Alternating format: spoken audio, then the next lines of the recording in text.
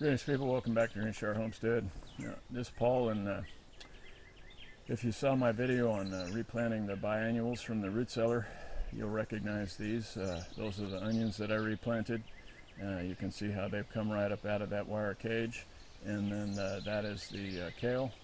And I had to take the wire cage off of there, like I said I'd have to, and I've surrounded it with that chicken wire that keeps the rabbits from eating it.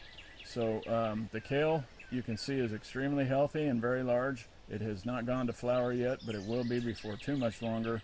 The onions have gone to flower, but I have some other onions that overwintered in the garden. These are the ones that I overwintered in the basement. I've got some that overwintered in the garden, and the flowers on those are much further along. So I'm going to go show you what those look like in the garden. Okay, so these are also red onions, and these are the same age as the ones that we just saw over there in the black pot, but these stayed out in the garden.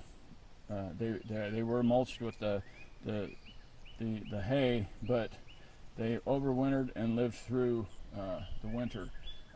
We did have a pretty easy winter, so I'm not surprised that happened, but I'm not always going to let that happen, because I'm not always going to trust that, is what I'm trying to say, because sometimes we can have a more severe winter, and I don't want to take a chance of losing those onions. So I will still continue to collect onions to take into the basement to save, to replant for seed the following year. But this is always nice when you get that extra bit of seed to harvest from ones that did actually live through the winter.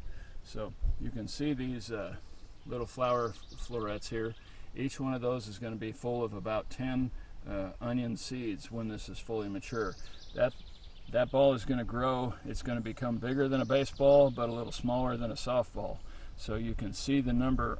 That's a lot of little flower heads there, and each of those is going to contain between 5 and 10 onion seeds. The onion seeds are going to be black, and when this flower opens up and the seed head, or the flower heads here, die back and turn brown, they're going to turn a tannish brown and be really dry. That's when you're going to want to come harvest your onion seed.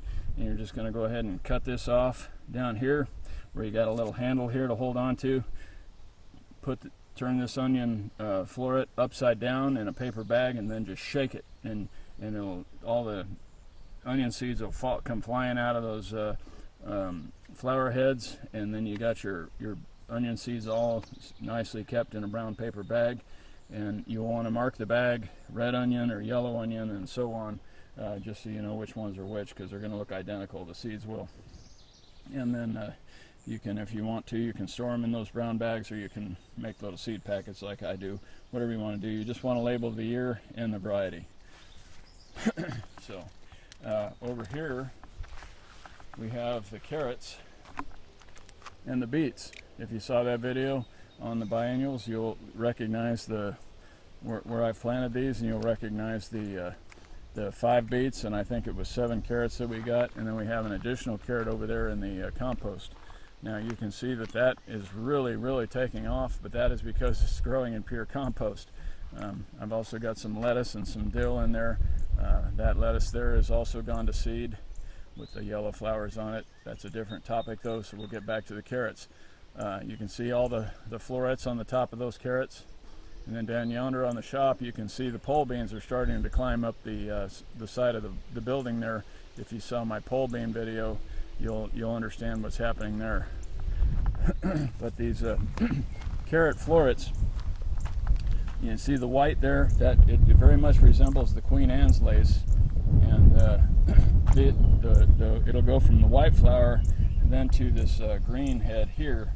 And all of these little guys here, each of those little pellets is going to be a carrot seed. So on each of these florets we've got about 15 carrot seeds, and then so it's 15 times however many flower heads there are there, and that's going to go from white to green to brown. This one here is starting to actually brown up. And it's when those seeds are completely dry and completely brown, that's when you're going to want to harvest them. And then the same thing goes over here with the beets. Each one of these individual little berries here, little tiny berries, that's going to be an individual beet seed. So you can see how many beet seeds we're going to be able to harvest just off of these 5 beets. There you see they're a little bigger. Each of those is one beet seed. So that gives you a very good representation there of how large the beet seeds are and how many you're going to get just off of 5 beets. And I have additionally 7 more beets growing up by the house, so I'm going to be able to give away a lot of beet seed this year and probably some carrot seed. The carrot, like I said, resembles Queen Anne's lace, and you want to make sure there's no Queen Anne's lace growing near the carrot because it will cross-pollinate. Another thing it will cross-pollinate with is the dill. See that flower head there on the dill looks very similar to the carrot, and in fact they will cross-pollinate. So I left this dill head here just so I could show you. What I'm going to do is I'm going to just pull this off, pull all these off, and that's not going to hurt the dill. In fact, it's going to branch out a little more because I did that. Now I can still leave that dill growing there because I pulled the seed heads off, but we don't want a bee to come in here and gather pollen from this dill and then transfer it to the carrots while the carrots are forming seed. That would be a bad thing. So wanted to show you that. Now I'll just take these dill heads and throw them over there in the compost pile. You can see right there I've got where I've walked through already yesterday and pulled a bunch of the dill heads off. So that's your biennials consisting of the onions, the beets, and the carrots. And then over here we have the onions that I planted from seed and the beets that I planted from seed. So I'm going to go ahead and sign off here on the biennials, and then I'll talk to you about those beets and the onions that I started from seed. Did a video on that too. So this is Paul at Greenshire. Thanks for watching. If this helps you out at all, please give me a subscribe and give me a click on the like button.